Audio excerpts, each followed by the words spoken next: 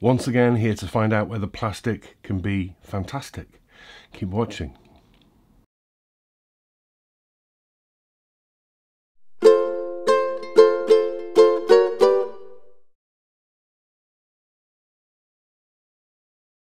Hiya, welcome back to GotAUkulele. As ever, summary video review day.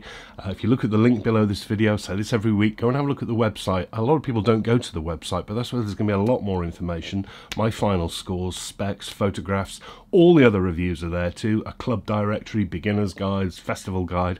So much information on that website. It's been running for years. And you'll also see some links down there where you can donate to help GotAUkulele keep going. This isn't a begging bowl thing, it's just a simple fact. I don't take money from the stores because they would be adverts, not impartial reviews. So the only way I can keep the site would stop if it wasn't for donation, if donations stopped, because that's how I get hold of a lot of the instruments for you to review them and then get given to charity. So my thanks to those people running across the bottom. You can also help me out if you like what you see on the YouTube channel by subscribing. You know what to do. I say that every week. Okay, yeah, plastic ukuleles, they certainly divide opinion. I'm kind of in the middle, to be honest. I either love them or hate them. I think they have their place. Some people absolutely have an aversion to them and probably switch this video off now, and that is absolutely fine. That's, you know, everyone's entitled to their opinion. Some I've liked, some I've hated. A few weeks ago, I looked at this one, which is the Donner Rising U Crystal Soprano. I've always liked some Donner instruments, they're wooden instruments. This one came along, really liked the concept and the look of it, but it really let me down. It sounded really tubby. The nut width is insanely, stupidly thin. So I really didn't like that. This is the big brother. This one actually came first. That's what we're looking at today. This is the Donner Rising U. No word crystal in it, just the Donner Rising U, and this is a concert. Available in white, like this one, black, red, and a mint green. And it's the same sort of concept as Enya Novas, those kind of things. So many of these around now. So basically that is a one-piece back and sides and back of the neck and back of the headstock, onto which is dropped to top, and then the whole thing is coated in a kind of a paint colouring, which will chip off if you knock it. I've seen people do that, and I'd knock this one as well. But it's the same sort of concept, little thin body. This one differs in the shape to the soprano of the Rising Crystal, because this one has this offset shoulder cutaway, which is rather attractive. And like the Enya Nova U's, I really like how tactile. There are no sharp edges anywhere to this. This is really, really nice. Over and above the Enya Nova, which has a moulded bridge, this one goes with Richlight. Now, Richlight is a paper-based composite like an HPL that's used increasingly by musical instrument makers. Martin use it, Gibson use it, some really high-end instrument makers use it. It's a very hard material. It's very ecologically sensible as well. This one's a pin bridge, which I've never seen, I don't think, on a plastic ukulele before. Very, very tidy. Fitted with a plastic straight-topped saddle. That's really nice to see Richlight. Blackbird, and you might remember the Blackbird Clara, $1,200 instrument. They use Richlight. So to see it on an instrument like this is quite interesting. No other decoration other than this chrome ring around the offset sound hole, which I really like. That's the same offset sound hole as on the Crystal, and I like the way the fingerboard then dodges around that as well. This is very Lava U, isn't it? A lot of these instruments are all taking their inspiration from each other. It's a thing. Okay, let's move on. Also on the body, you'll see there are a couple of strap buttons in this rather attractive gunmetal grey. The neck is integral to the body, so there's no joint. It just sort of comes out of a nice sort of swoop. Really, really nice and tactile. Surprisingly, not overly round on the back here for a Chinese instrument. Fairly flattened off. It is only an average 35mm at the nut though, 27 from G to A. But I do like that it's flattened off there, that's nice. Another positive, the fingerboard is also made of Richlight, the same material, so very, very hard. It's a little bit scruffy around, there's some tooling marks down here. I'm being very, very picky, but the real positive here, much like the Enya Nova U, is the use of metal frets, because a lot of people with plastic ukuleles have problems with the frets, plastic frets wearing down. Certainly will happen with wound strings or even compound strings like Aquila Reds. No fretwear with metal strings, and these are also semi-hemi fret ends, which is a very high-end thing. We're seeing more and more on ukuleles now. The Enya Nova U Pro uses them. It means absolutely no sharp fret ends, because I think the frets are shaped before they're fitted, so you can't feel them at all. There's no ends to see. There's no fret sprout possible. That's a really nice touch. There's 18 of those joined at the 15th, although you can't use all of them because of this offsetting down there. Pearl position dots facing out at 5, 7, 10, a double at the 12th, one at the 15th, and nice to see there are side dots too. Beyond that, plastic nut. Incidentally, the setup on this is pretty woeful. It's over 3mm at the 12th, it's too high at the nut, the whole thing needs to come right down. Beyond that though is this asymmetric headstock shape, which I really like, similar to the crystal. That's the Donna logo there in a silver screen print, looks quite decent. And the tuners are unbranded sealed gears in this sort of gunmetal grey chrome, which I think are really attractive. They work all right as well. It comes with an unnamed set of fluorocarbon strings, more on that in a moment, and a little goodie bag that comes with a spare set of strings, picks, a strap. The specifications say it's supposed to come with a clip-on tuner, but there was no clip-on tuner in my box. And it comes with a padded gig bag, which is all right, much better than the one that comes with the Crystal Soprano. I rather like that, actually. That's all right. And the pricing's always dynamic. These are only available from Amazon.com in the US or direct from Donna. And the current pricing when I checked is $119.99. It'll probably be lower, could be higher tomorrow. They're always changing.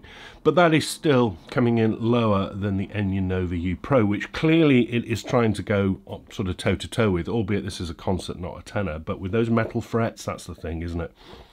So it's cheaper than that, but then it is a smaller scale. It's all going to be down to the play, isn't it? It's not a lot of money, I suppose, and I really like the build. It feels great. I can't find any flaws with it. The neck's wonderful. The bridge is really nice and tidy.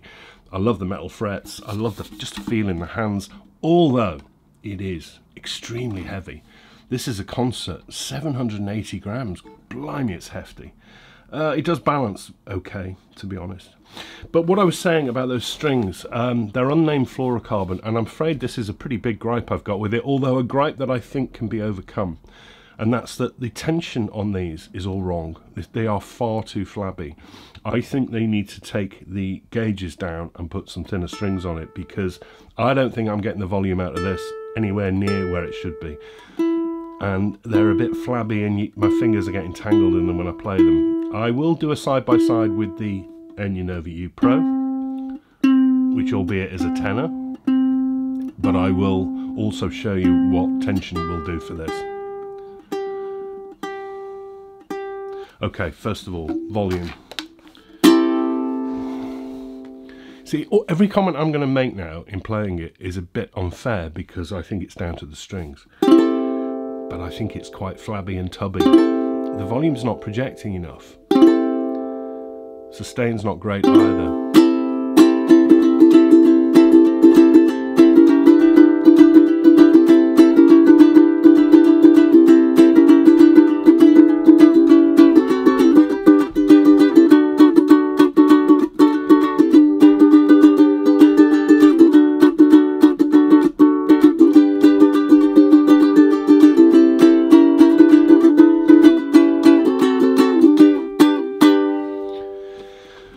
Needs more sustain. It's pretty quiet.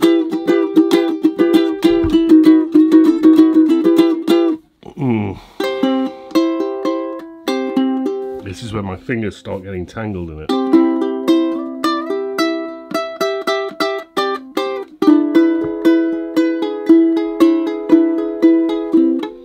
And the nut is too high, so the intonation's going out.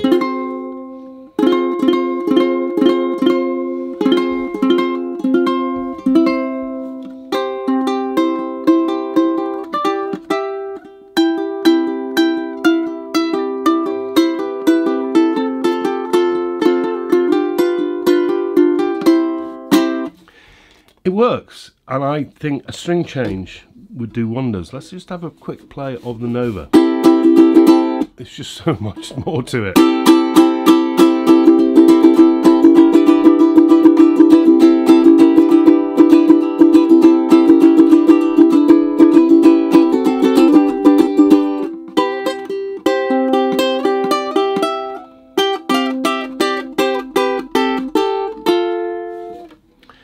There's so much more zing to that.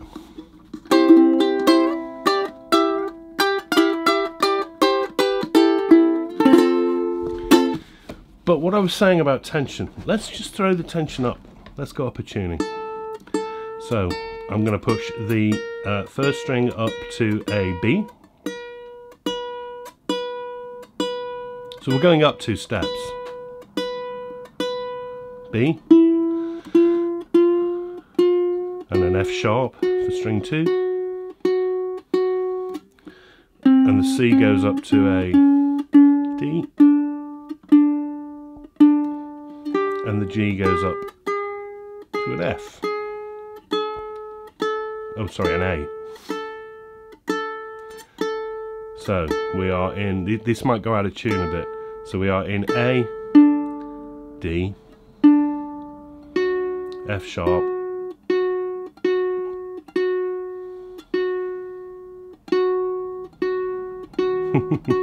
sorry, I know this is boring, F sharp, B. So automatically I'm now hearing it's feeling much nicer. There's the volume. So it works.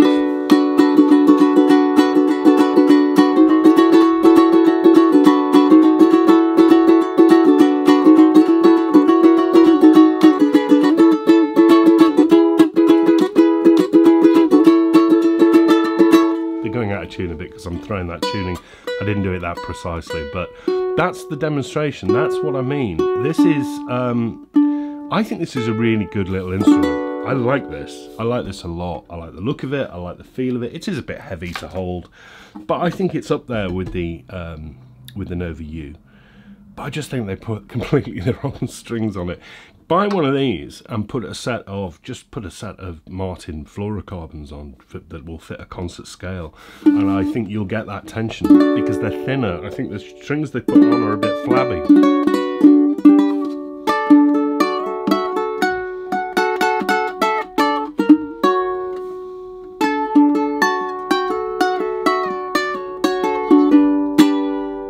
See, this is what I mean, tension. It's giving you that projection. I think it's such a shame that they've chosen the wrong strings for it. How do I affect that in the scoring? I don't really know. I've got to be honest, the strings are wrong. So the sound score I've given is what I heard when I first played it. But I don't half think that I'm doing it a disservice there because it's pretty easy to change strings. The Donna Rising U concert. I do like it. I do like it. It just needs that string change. I think really that's the point. And that hopefully that tension by pushing it up in tuning, as I've just done for you, shows you that because the volume is completely different. Yeah, I rather like that. I don't think it edges the Nova U Pro. But you know what? It's getting close. I think that's a decent little instrument. $119.99 at the moment, available largely from Amazon in the USA, but also direct from Donna. The Rising U concert. I rather enjoyed looking at that one and playing around with those tunings with you. Hope you enjoyed that. Thanks very much for watching and your ongoing support. It's so much appreciated. It's a lot of fun to do these, and it's really nice to get your feedback too.